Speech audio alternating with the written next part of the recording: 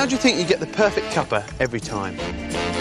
You know what it's like when you're late for work and you're trying to get the kids ready for school. Do any of us have time to think about what's gone into our breakfast? Which one of these produces yoghurt? Camel, don't know. The sheep. What about that one? Why not? It's no uglier than any of the others. Bit hairy. How much butter is in peanut butter? 90%. 90% butter.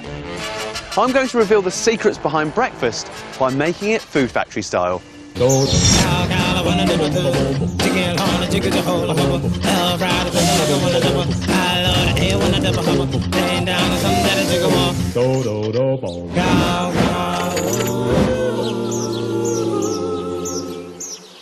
are thousands of products to choose from in the supermarket, but most of us wouldn't have a clue about what goes into making them.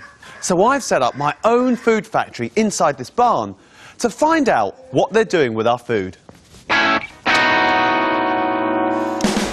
It may look as though it's full of junk, but in here there's everything I need to discover the secrets of supermarket food. First on my breakfast menu is peanut butter. Lovely on a bit of toast, packed full of energy. But how much energy and how many calories is in it? How many peanuts do you think it's taken to make a jar of peanut butter? 45. 500. Thousands. 2,000. 2,000? 150. 150. How much butter do you reckon's in it?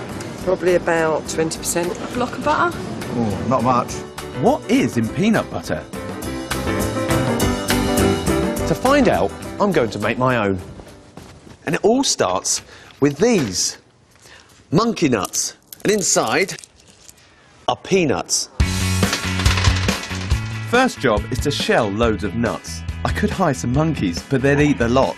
So I'm putting together my very own peanut sheller using 2 flower pots. I don't like cutting your bottom off.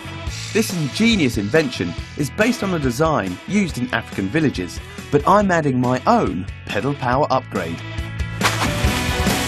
Now, how this contraption works is that I'm going to drop some nuts in between the 2 flower pots, and as the pedals turn, they rotate the flower pot. Because they're made of rough clay, they should crack the shells. Hear that cracking? Here we go. Look at that.